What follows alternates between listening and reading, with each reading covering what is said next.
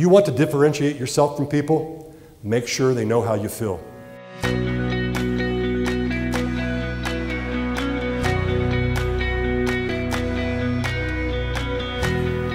Emotions drive us as human beings.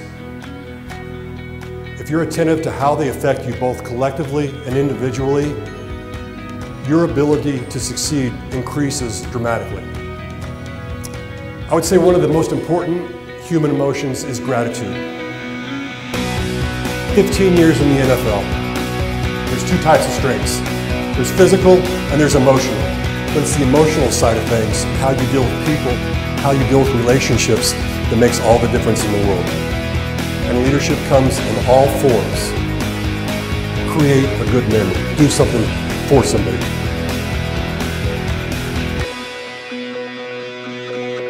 Ladies and gentlemen, please welcome NFL Pro Bowler, color commentator for the Kansas City Chiefs Radio Network, and proud gorilla, Mr. Kendall Gammon. That's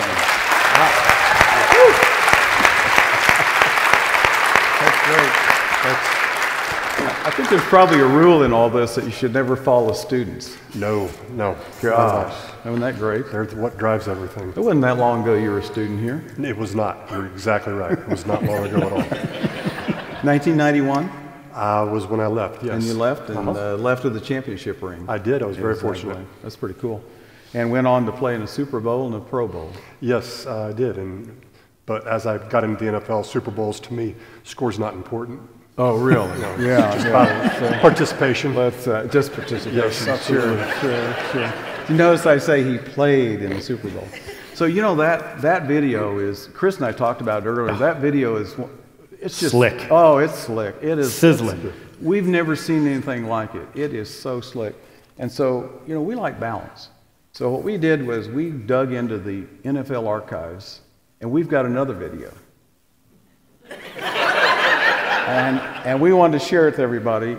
It's Kendall Gammon, and you're number 83. 83. So let's see what that looks like. Let's see what it looks like.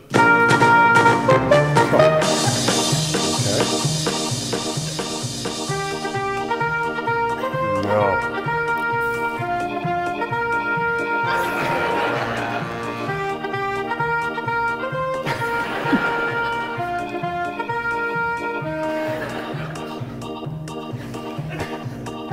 Somebody's got a lot of time on their hands. You know, you told me before you got hit in the head a lot, but I wasn't kidding, was I? This is a different part of your body. This is more than a little bit disturbing. Oh, mercy. That was broken ribs. Oh, now we've got some audio on this one. Buchanan got a couple of good blocks. Down the sideline. 37-yard return. That was a broken leg. Made the tackle, and Kendall Gammon, the they talk tight about end, just went down like he was shot. Well, Buchanan makes a move on him. We got two Kansas City guys down. Oh, my. But Buchanan makes a move on Kendall Gammon, number 83. And when he makes his move, Gammon, watch over on the left-hand side. See the guy at the top? Watch him. He's going to make a move, and he just goes down. He tore his knee. That is Kendall Gammon, the long snapper for Kansas City, and he was hurt on this play. You'll see it on the replay right after the snap. They just actually run over him. Is it good when you're highlighted like this all the time? Yeah. He's going to it's, get up again. His own man hits normally him and he goes not. back down. And then Gammon, I'm the player, and I haven't been able to get a hold of this He footage. fell down a third time as he was trying to hustle downfield to cover that kick. So It doesn't look any better after they play it a number of times. Does it? No. So there's more to this one. Now some of those you just roll back. You're pretty good at that. I'm a gymnast, kind yes. of rolling and kind of diffusing the impact. That? But that one, that was painful. What happened there? That was actually when I came off the line. After I snapped it, my right guard actually hit me in the right spot in the knee, or the wrong spot, as it were, and broke my leg at that point. We all know I'm not bright enough to understand some things going on, and I kept going and went down a couple different times, and as they said, it looked like I'd been shot. Yeah, it did. It was odd that you fell just before you could have made contact to make the tackle. That was. I did, tackles to me were showy. I described myself as a sheepdog. I would herd them to other people and let them share in the glory. You know, that says something about you, because how long did you play in the NFL? I played 15 years. There you go. The average person plays how long? 3.1. There you go. You know, it's interesting. That was in Houston. My very first game was in Houston at the Astrodome. That was the first time, after that game, that was my last game. I'd played 218 straight at that point in time. So kind of, wow. Yeah, so that you knew what you were doing yeah, that's pretty cool. So, you know, you think about the number of employees we have on campus, and we have a good idea what a lot of them do. Actually, I have no idea what some of them do. I probably shouldn't admit that. I'm just kidding. But everybody has a role. Everybody contributes, and there's some really unique jobs around, but I don't know that there's any job on campus or any role on campus that's more unique than yours. How would you describe what you do and how you contribute to Pittsburg State? Well, I think I have a lot of different jobs, and I like that. Certainly, first and foremost, I'm an ambassador to the university, and I always felt like I was even before I came on as an official employee, with my name maybe being a little bit more public because of what I did. But you know, raising funds for facilities and scholarships, leading different projects, being on different task force, and really just in general representing Pittsburg State the best way I know how. So I noticed that the video that we kind of teased you about really talks about your speaking work that you do. And I know when you do that, you're always introduced as a gorilla. You relate to the time on the campus and what you learned here. But how many people do you think over the last few years you've been in front of to do those kinds of things? Oh, wow. A lot? Yeah, I mean, thousands actually, probably at this point in time, the last several years, you know, tens of thousands, depending on when I'm speaking and then other things going on. And then when you think about the Chiefs radio network prior to halftime. Hey! Thank you. What kind of coverage does that have? What would you say? How do you guys rate that? Well, we're the largest. People may or may not be surprised to know we're the largest radio network in the NFL, and we have the largest listenership, and we have the largest amount of people who turn down the TV and listen to the radio broadcast. It's obviously because of Mitch, not because of me. Started long before that, but I mean, that's, you know, in the millions each and every week, and I mean, I make no bones about it. I figure out a way to get Pittsburg State, and the word gorillas said in most of my broadcasts. So I think that's something that's cool. Right. Yeah, and we appreciate that. That's good for us. I'm proud of it. Extends the brand. You know, there's a lot of similarities, it seems to me, between Chiefs Nation, Gorilla Nation. There's a lot of overlap there. Colors work. You see people at our games with the colors. You see people at their games with our colors. And the tailgating, I think the tailgating that was so successful at the Chiefs games, I think we've benefited from that. I don't think there's any doubt about that. As you think about what you learned in sports and what you learned in the NFL, and you think about our student athletes and what we're doing with our athletics program, there's lots to be learned from athletics. I mean, was that your feeling and what you've seen? Yeah, no question about it. I think you learn to deal with authority. You learn to deal with teammates. You learn how to, you know, really get on a schedule and be dedicated to something. I think when I speak to students, and even younger students, I always talk about the fact that to me, sports is no more or less important than a lot of disciplines, because it's a discipline in and of itself of how you conduct yourself on an everyday manner, and really how you deal with people, the relationships you build with them. You know, sometimes I'll be at a game and we'll be down, the bowl game, our football bowl game, you know, gosh, we were down 31-7 just before the half, 31-14 at the half, and I think about those kids didn't quit. Somebody drew out some pretty nice plays at halftime, Coach, and we came back and won 48-31, not that I keep track of all the scores, but pretty impressive. So some days I think about that when things don't go well for me or for us, and I think, well, am I going to not show up for the second half? And I find inspiration in that our kids find a way to come back and play and not quit. And I think you can learn that in sports. Yeah, I think it's well said. I think you can draw back. I think a lot of us draw back on different experiences in college. Sure. Some of the best times of our lives. Sure. And that helps us get through difficult times in the future, I believe. You know, that's what I love about Pittsburg State and what I do, is the fact that I'm able to reconnect people. Some people that are giving monetarily, some that aren't. It depends on where they're at in their life. But the one thing that I always get is thank you for reconnecting me with the university. That's what makes me feel good. And we've had a great experience with Bob Lepke, Yeah.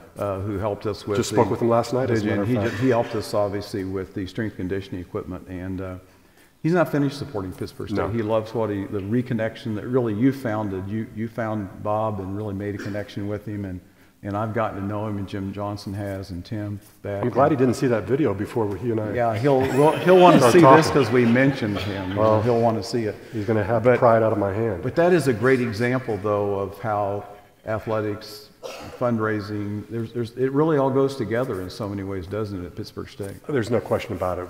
The study's almost 9 out of 10 people who give to athletics give to something else. And, just like yesterday, I was at a guerrilla gathering with Dr. Paul Grimes, talking about the Kell School and what we're trying to do there.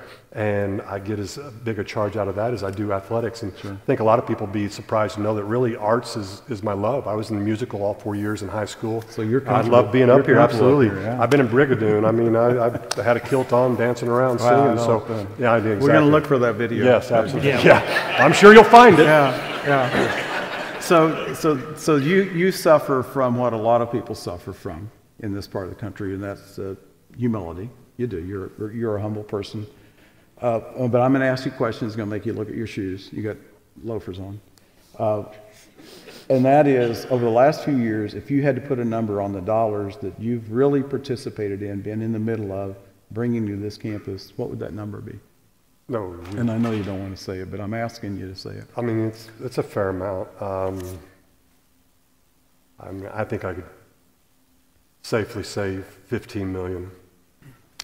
That's a pretty good number. That's a pretty good number.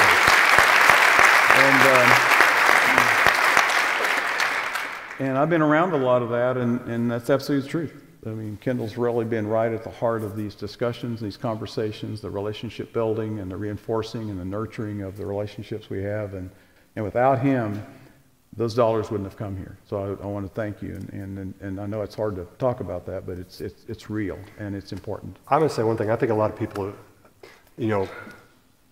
lump me in with sports, and I get that because of what I did for so long. But I would say, actually, one scholarship that I'm the most proud of is the scholarship itself.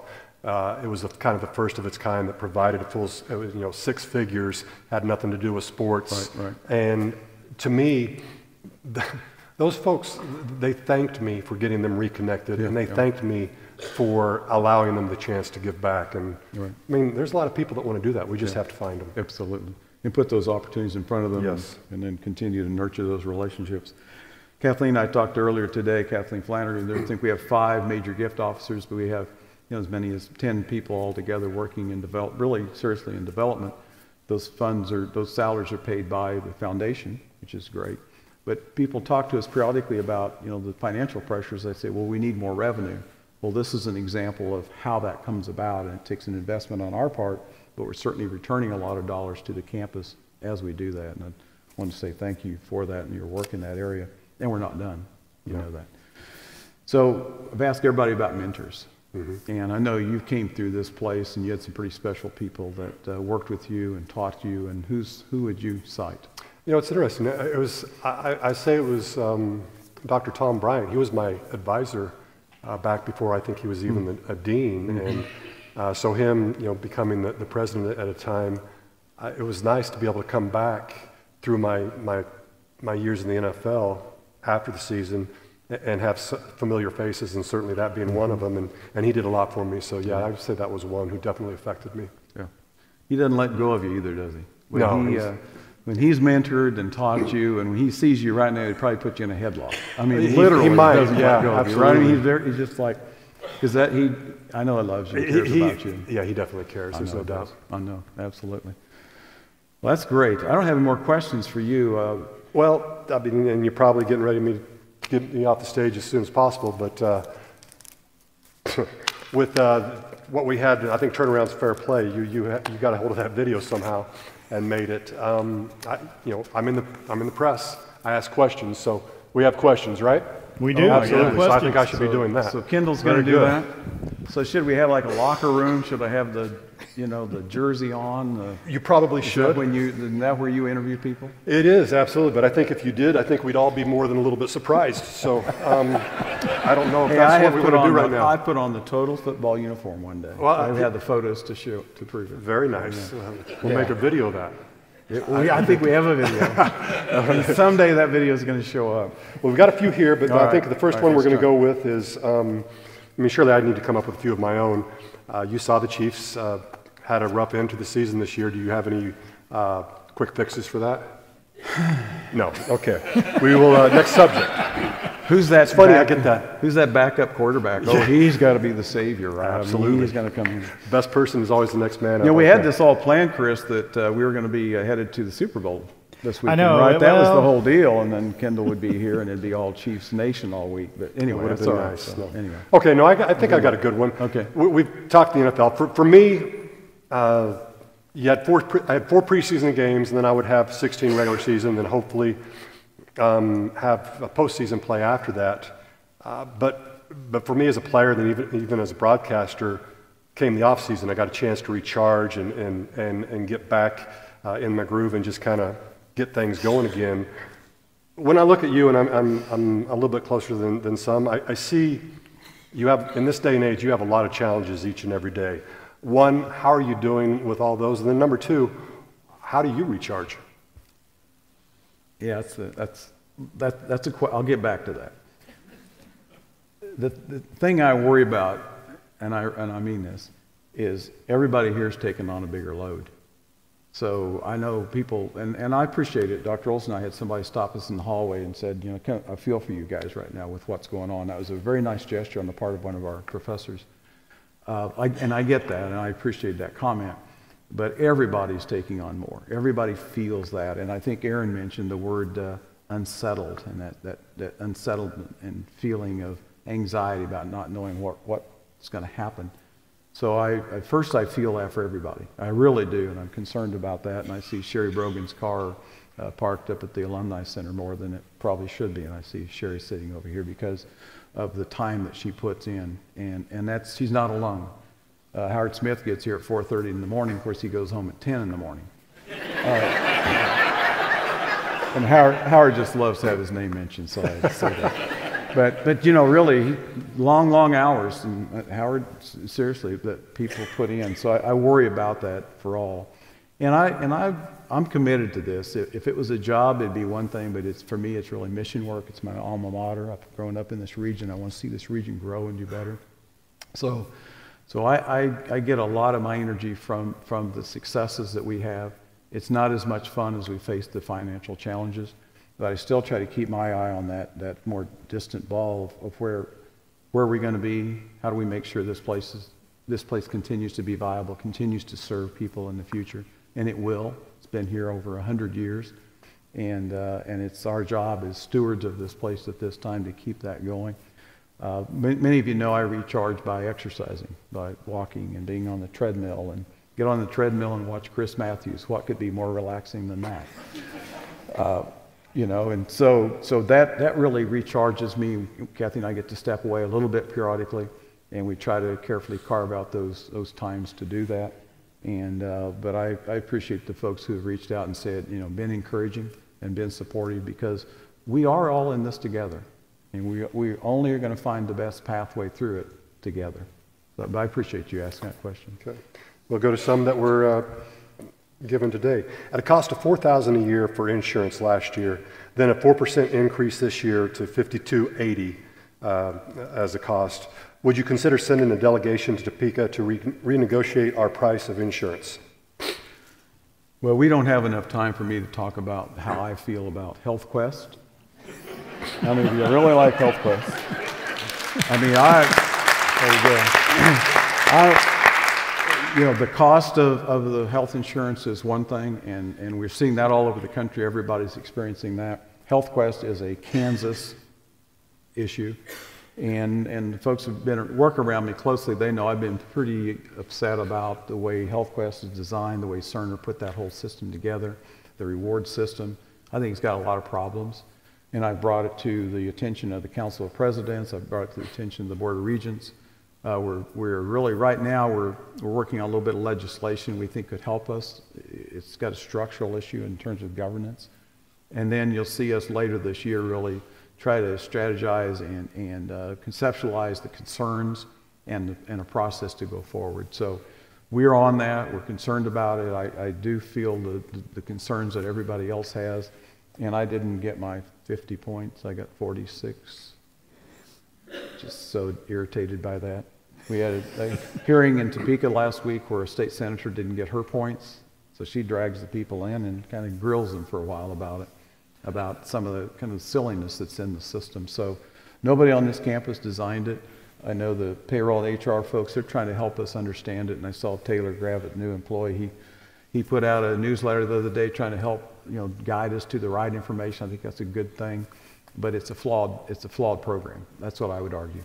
Got to figure out how to work with it this year, but I hope in the next year we can make some progress and improve it. But again, I got lots more to say about that. That was a pretty big question, actually. Yeah. This one, we'll take it down a little bit. Okay. Who is your favorite student? But seriously, Kendall, who? I suppose I should say that's by John Botts. There.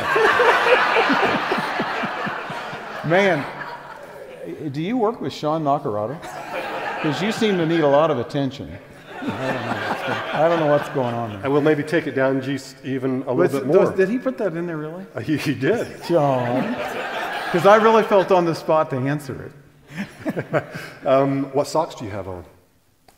This is going to really disappoint people. These are cotton fluffies. And I wasn't going to say anything. They're not very sexy. But those are cotton fluffies. $8.99 for a package of 6. It's the budget. Got another one. I have to pass on one because I'm a football player and I can't read it. But I'll get there in a minute. If flex time occurs, when would it be implemented? Well, I'm excited about that task force. I know today they launched a survey opportunity for people to provide some feedback. And under the guidance of Mindy Cloninger, who's the chair of that task force. And I'm anxious to see the kinds of ideas they come back with. I want to really have an open mind about it. I want to make sure we have opportunities to create community and create connections and make sure our working relationships are, work well and are as they need to be, have the right environment. But I'm very anxious to see what they come up with. I think we've learned a lot from the summer. The summer school group, that committee put together a great way to flex our time. So I think it would most likely be fall, but it might even be as late as January. I don't know that, and no promises in terms of what will come about. But I think we've got a good process in place, and I have an open mind. I think the President's Council will too, as to what we can implement. Okay, we'll raise it back up a little bit, and at the possibility of making fun of me, the word I couldn't read was raises. So are raises possible in the near future? Wow, that's a tough one. We want there to be raises. There's just no doubt about that, and that's something we continue to talk about, continue to look at the numbers. With the loss of $1 million as we started the year, with $2 million shortfall on the revenue that we below what last year's number was, makes it a very, very difficult situation. What we've tried to do is we've worked with the legislature on fixing the salary increase that they put in place last year, where they omitted a whole group of state employees. Really pushed pretty hard with some folks in critical positions to try to make that happen. Right now, that's probably our best play, and we'll continue to have those conversations on that. But we don't feel good about that. I mean, I'll just tell you that is not something we feel good about at all, because we know with health insurance premiums going up and salary increase is not available for most of our employees, you're losing ground. We get that, and we don't like that. Okay, that's all I've got for you. Seriously, we got all the questions. I can manufacture one more. No, I think we're... no. Who's your favorite former long Chiefs. snapper? Long snapper. I struggle. This is not something you need to think about. Is it? Hey, I got a question for you. It's number 83, Kendall Gammon. Yes. Oh, I thought you were just saying. No. So, listen to this. How many times does the ball spin in order to be in the right location so that there are laces out? Laces out. Yeah. Laces out. How many? This is part of my talk that I give What a ball is it, away though? with, so you guys will be ineligible if you hear some things. But 3.5 times. It rotates exactly 3.5 times, and then it's caught. yeah, it was a slow day. I was Yeah. trying to figure things out. So yeah, little facilitate. But that that's interesting though. The laces out it's about facilitating success, and really you could draw that to Pittsburg State. To me, Pittsburg State facilitates success for anyone and everyone whenever they can. So And that shows you it's all about the detail too. Drilling down all the way to the detail, how to Right. make it work, and how to be right at the top. And I'd say if you're in a Super Bowl, you're right at the top. You're at the top of our list. Thank you very much for being here. Appreciate it. Very much. Thank you. Thank you.